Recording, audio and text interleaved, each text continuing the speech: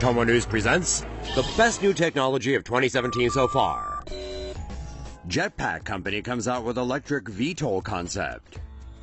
After giving the world its first working jetpack, David Mayman and company are bringing to life yet another science fiction dream: flying cars. Jetpack Aviation is designing a new single-seat electric multicopter equipped with 6 arms, 12 propellers, and landing balls instead of skids.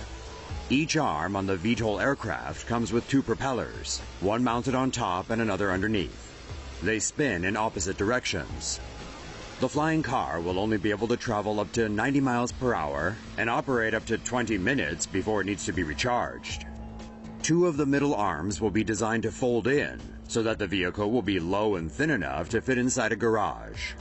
Jetpack Aviation is currently developing a safety system for the project, with the team estimating that they will begin building the device in about 6 months. China finds a new way to get rid of rubbish on power lines. China is using drones to burn down trash stuck to power lines. But is that safe? The fire-spewing drone emits flames via a 1-meter-long tube. It uses liquefied petroleum gas for fuel. The drone can be operated by maintenance workers remotely. China's power company Flames can burn up trash stuck to wires within 15 minutes, which isn't a long enough duration to cause damage to the aluminum-coated power wires. The power company says this method is not only more efficient to get rid of waste stuck to power lines, but it also reduces the risk of maintenance workers being electrocuted by high-voltage lines.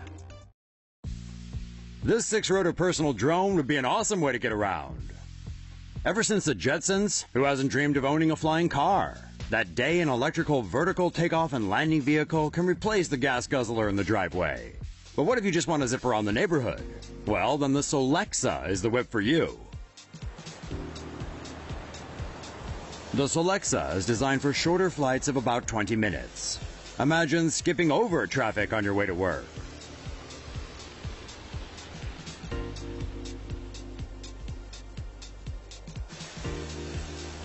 Or you and a friend can explore the countryside in a Solexa, which is way cooler than taking an ATV.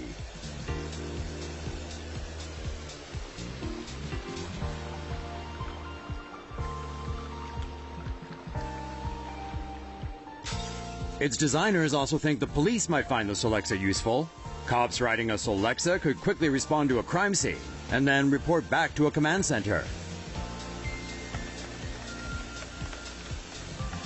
Navigation would be automated. Punch in coffee shop and the Solexa is programmed to take you there. The Solexa has a 200-pound payload, a 30-meter height ceiling, and a maximum flying time of about 20 minutes. At this point, the concept is just a concept, much like flying cars that fold into a briefcase. This pill can deliver all the drugs you need.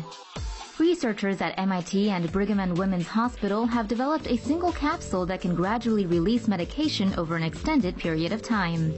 Medication is loaded into the arms of the star-shaped pill. The arms can be folded inward to form a single capsule. The acid in the stomach dissolves the outer layer of the capsule, thus allowing the 6 arms to unfold. The star shape then allows the capsule to stay inside the stomach instead of being immediately pushed through the digestive tract. Animal tests confirm that the capsule is able to gradually release medication over 2 weeks' time. After the last dose is released, the arms of the capsule break apart, allowing it to travel through the body's digestive system. Experts say this technology could be used to help treat malaria and many other diseases. Dragonflies can be used to spy on you. Scientists have created a technology that can turn flying insects into surveillance drones. The technology makes use of a tiny backpack equipped with solar power and navigation systems. The backpack is fitted onto a dragonfly and commands the insect with optogenetics, a biological technique that uses light to control the steering neurons inside the insect's nerve cord. Dragonflies can then be turned into tiny surveillance systems. The same setup can be applied to other insects of a similar size, such as honeybees. Other applications of this technology may include guided pollination, payload delivery, and precision medicine and diagnostics. More truck drivers may want to start tailgating. A technology company has developed a platooning system for U.S. trucks in order to help them save fuel. Trucks equipped with a platooning device have cameras and monitors to display real-time video of the road. The lead truck communicates to other trucks every 30 milliseconds by radio signals. The trucks can be separated up to 50 feet. The lead truck sets the pace, and other trucks follow suit automatically. Drivers are still present in all of the trucks, but they can see the conditions on the road ahead of the lead truck on their monitors. The company says platooning can help the lead truck save 4.5% on fuel on average, while the trucks behind can save as much as 10%. The system is expected to be launched later this year. Trucks equipped with this technology will initially travel in convoys of 2 in order to allow other vehicles space to merge onto highways. Israeli company wants to build electric roads that can charge buses and cars. Imagine if you could charge your electric car or bus simply by driving. That is the vision of Israeli company Electrode. Electrode has designed a system that charges electric vehicles by embedding energy transfer coils in the road. As a vehicle such as a bus travels over the coils, its battery is charged wirelessly. Electrode claims it can lay 2 kilometers of energy transfer coils in a day. Road is dug up by one machine. The coils are laid. Then another machine buries the coils under bitumen. Roadside equipment helps to monitor electricity usage. Electrode hopes to begin testing the system with a public bus in Tel Aviv. Wireless sensor can activate police cameras automatically. A new product designed for law enforcement officers can trigger their body cameras to start recording automatically. The Signal sidearm is a wireless sensor attached to an existing police firearm holster. It can also be integrated into dash cameras, body cams, and other wearable cameras, such as head cams. When a gun is drawn from a holster, the sidearm triggers all cameras within 30 feet to begin recording automatically. This allows footage of the same event to be recorded from different perspectives. The product will be available in the third quarter of 2017. This room can charge your phone the moment you walk in. Disney Research has successfully turned a room into a wireless charging station. Quasi-static cavity resonance is a method that induces electrical currents in an enclosed metallic structure.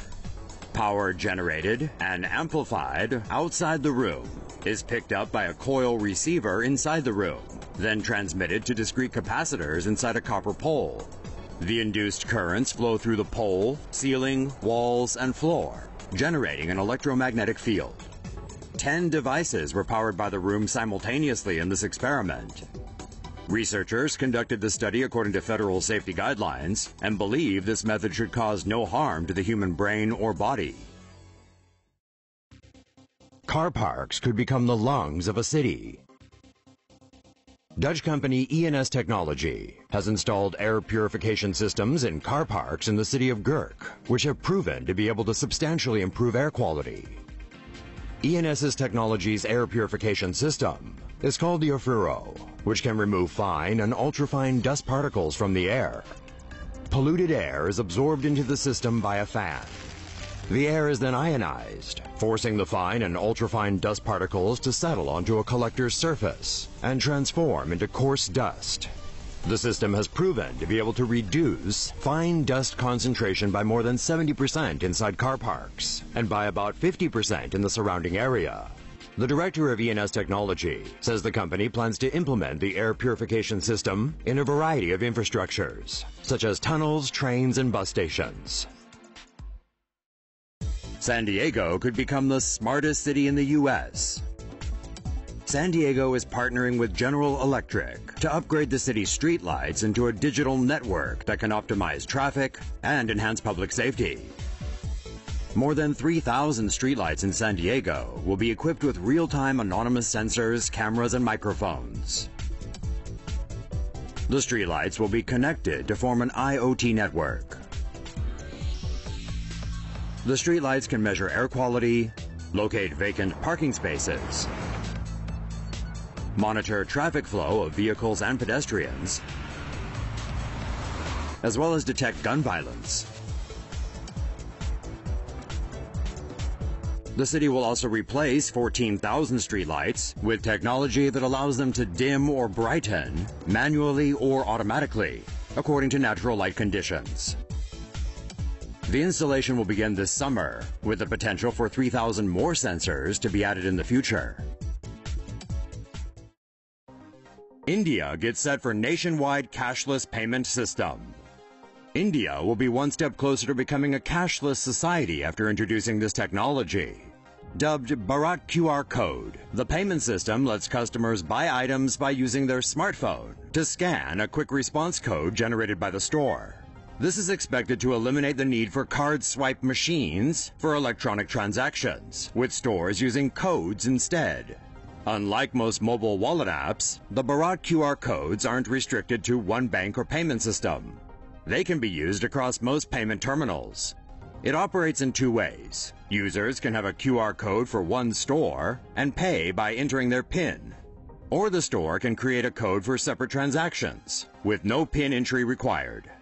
With the country's demonetization crisis hitting the rupee hard, New Delhi hopes their population of 1.2 billion will be quick to adopt the new cashless system. Three-wheel car turns into a flying gyrocopter. Dutch company Palvi has designed a car that can fly you out of traffic jams. The Palvi Liberty can easily shift from flight mode to drive mode. The vehicle is about the size of a regular car and can carry 2 people. The car can accelerate from 0 to 100 kilometers per hour in less than 9 seconds. Its lowered suspension system allows it to tilt when going into curves. The manufacturer suggests using a runway at least 280 meters long for takeoff. The car has a maximum operating altitude of 3,500 meters. It can land on an airstrip that is significantly shorter than what it needs to take off from. If you're interested in getting behind the wheel of one of these bad boys, you'll need both a driver's license and a pilot's license. Tech is taking over. All around the world, machines are slowly taking up tasks once reserved for humans. In the hospitality industry, customer service and satisfaction is the end game, and what better to cater to your needs than an inexhaustible programmable automaton? Hotels in the future could be entirely staffed by machines, starting with realistic-looking cyborgs welcoming guests at the front desk. Checking in will be done via a self-service kiosk, which includes facial authentication for keyless entry. A robot-operated cloakroom will be available for guests who need to store or retrieve belongings. Instead of a bellhop, an electric porter will carry luggage while leading the way to the guest's room. Smart room controls detect motion and adjust lighting and temperature accordingly. Items may be bought or requested and will be delivered directly to the rooms.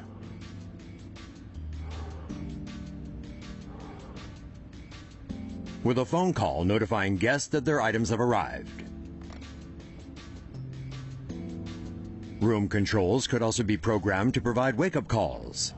Smart window displays could be incorporated to provide guests with information relevant to their trip. Likewise, robots will be in charge of housekeeping, tidying up rooms quickly and efficiently. Soon, even meals will be prepared by programmable robot arms and then served by robotic waiters. A robot concierge will also be on hand 24/7 to answer guests' questions and help with booking and arrangements. Fully automated hotels may not be too far off. Japan already has the Hena Hotel in Nagasaki, with more on the way. Of course, not everyone is on board with the idea, as some argue the loss of human interaction may have an impact on overall customer satisfaction. What do you think?